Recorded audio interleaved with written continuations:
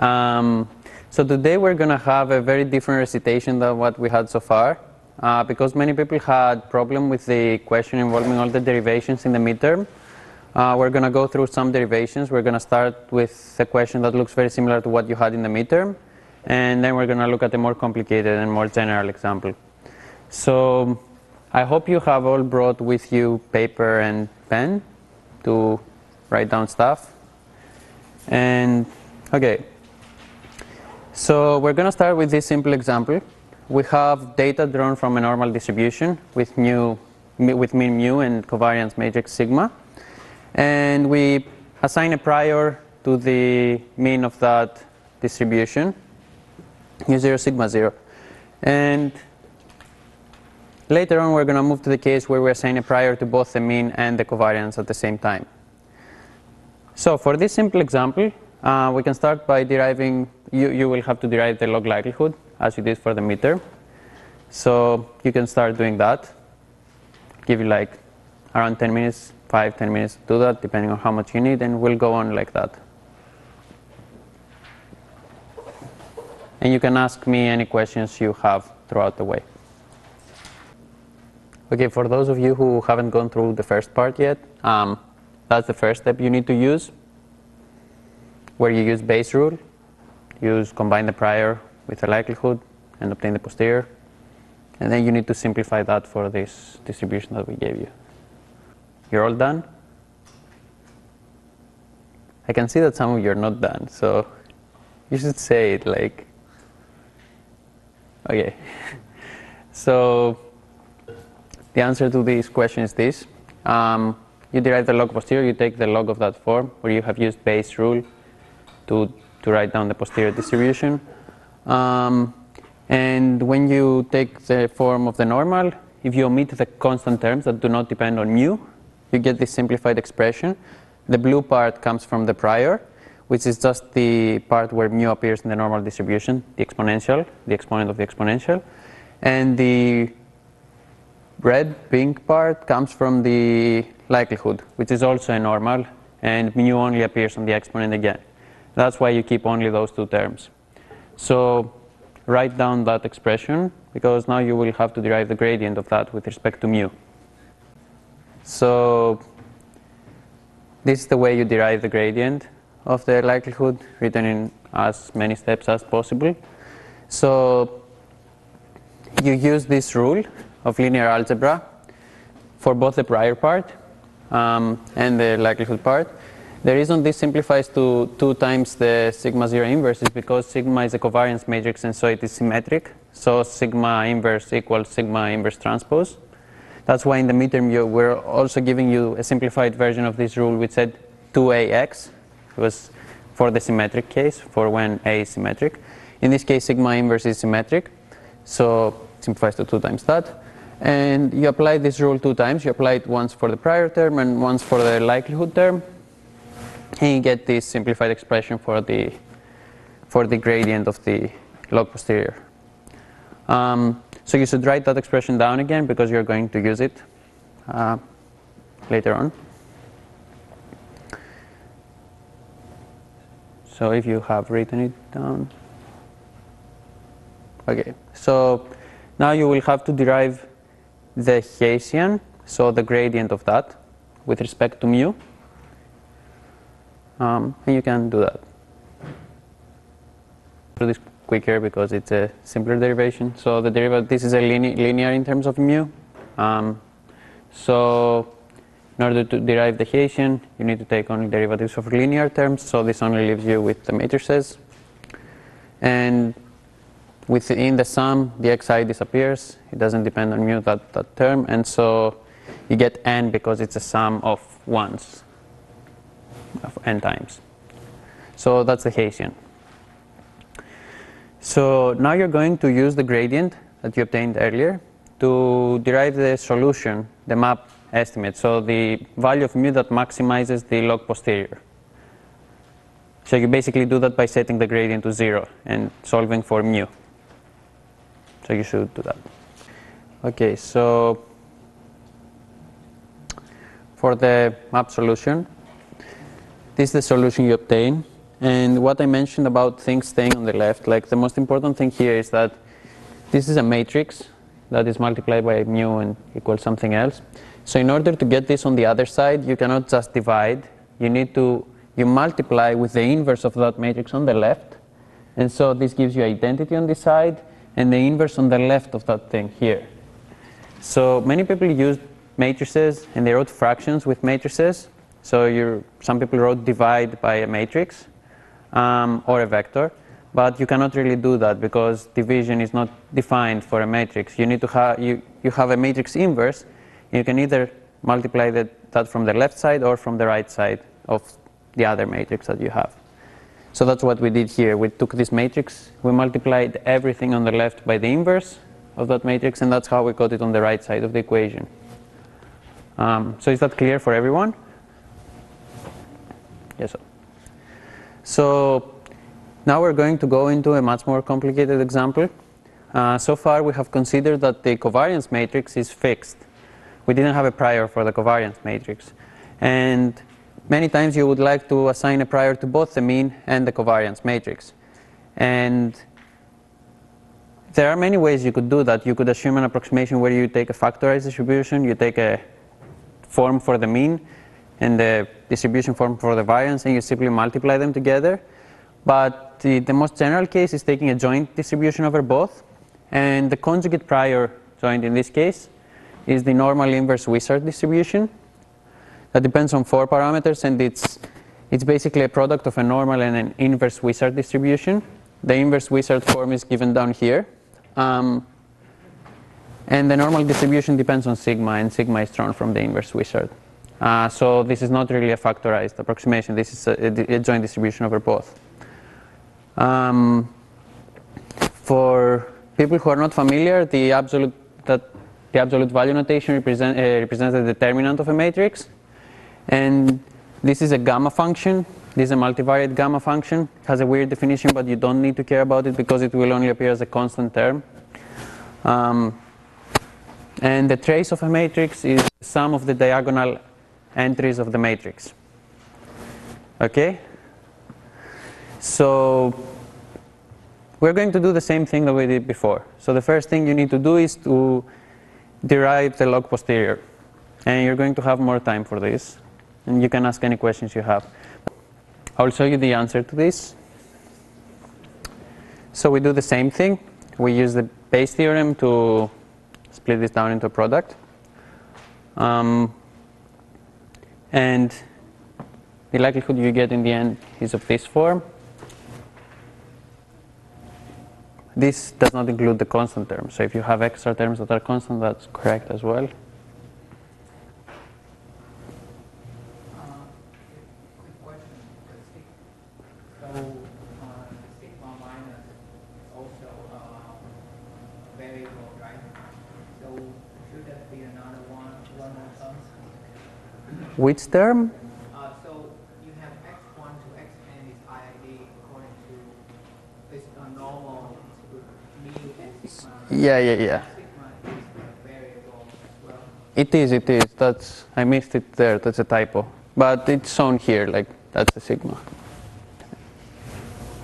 Oh. I'm missing one term actually. Yeah. There is one more term. That's correct. Could you write that one more time on the back? Yeah. That term is minus a half.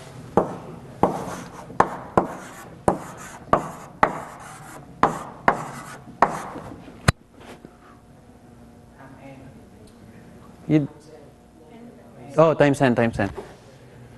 Yeah.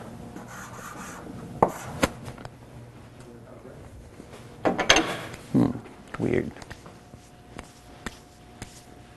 Nice, good point. So now you will derive the gradient of that with respect to initially mu. And you will see that that looks extremely similar to what you derived before. So it shouldn't be, whoa, shouldn't show that. I'll now show you the derivative with respect to mu. That's almost identical with the derivative that you obtained earlier. I'm waiting for them to finish looking at the slide before I change it. Um,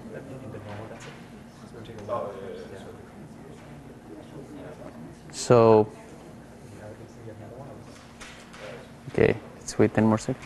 Okay, so the gradient looks like that, which is almost the same that you had earlier, because the terms that actually depend on mu are almost identical. The mu has a normal distribution still. It just depends on sigma. Here you have sigma instead of sigma 0, and you have a factor of beta as well. But the way you derive that is exactly the same as the way you derive the derivative with respect to mu. So now you're going to derive the derivative with respect to sigma. Oh, there's a problem there. Sorry about that. I need to give you some identities for that. Sorry about that. Yeah, we'll write them on the board. So, yeah.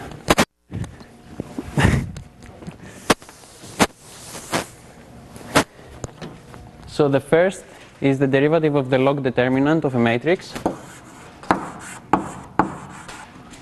So the derivative of a log determinant of A with respect to A is inverse transpose, I think. Yeah. The derivative of X transpose AY, A inverse Y. So this is for arbitrary vectors X and Y that do not depend on matrix A. You get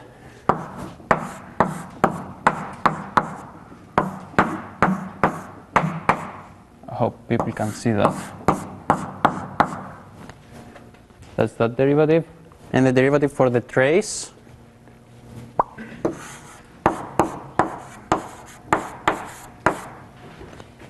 of. So I'm giving you the general forms of these identities. And the reason is that if you open any reference, when you derive these derivatives in real life, you will get the general form. And you need to learn how to use it in the context of the problem you are solving. So that's B. That's for arbitrary matrices B and C. That's equal to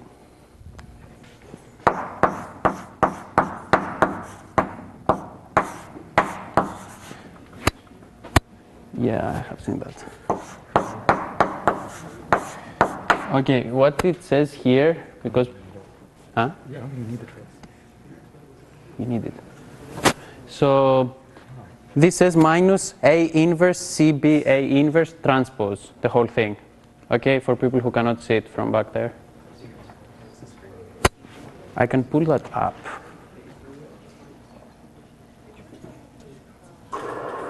Yeah.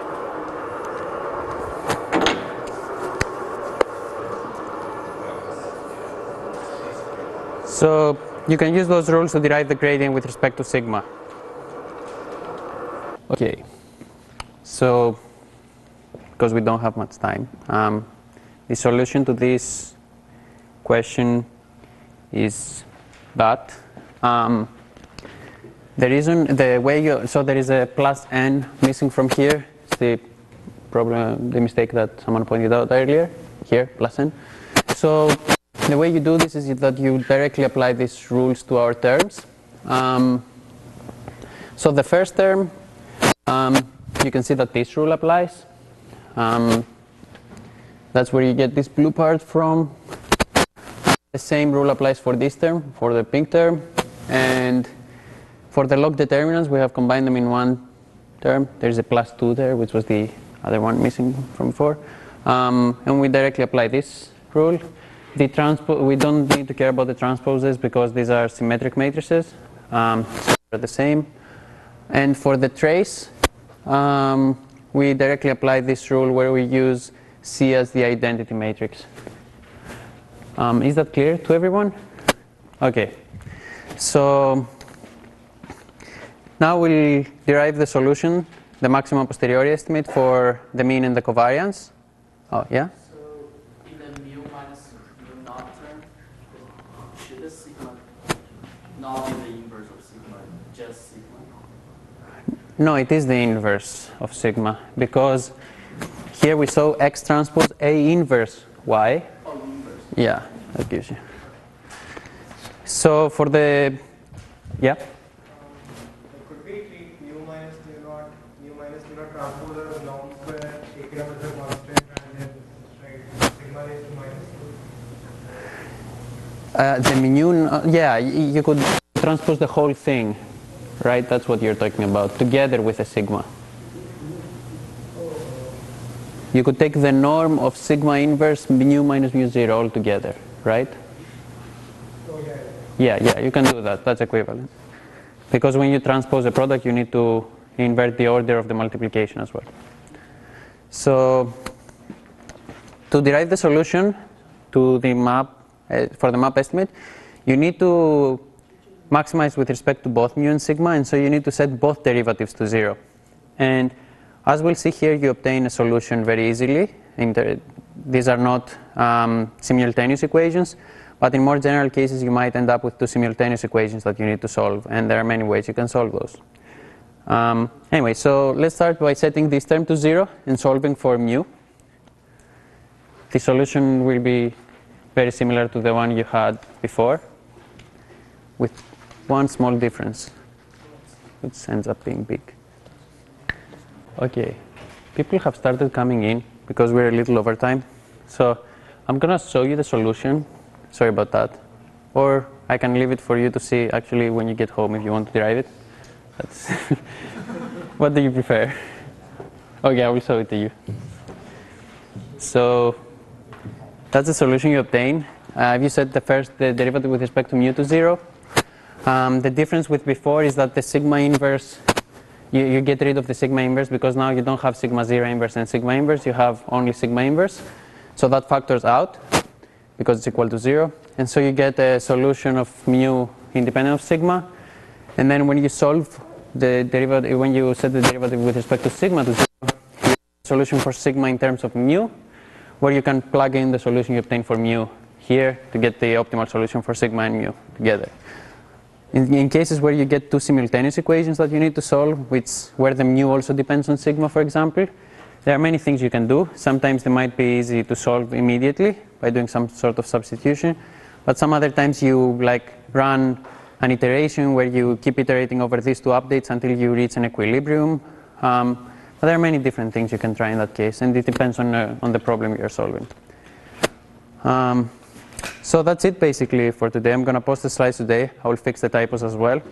And because this was more like an experiment to see how it is like to let you solve problems that people found difficult and help you while you solve them, we would appreciate your feedback to see whether you would want something like that in the future as well in other recitations to go through problems that people had problems with.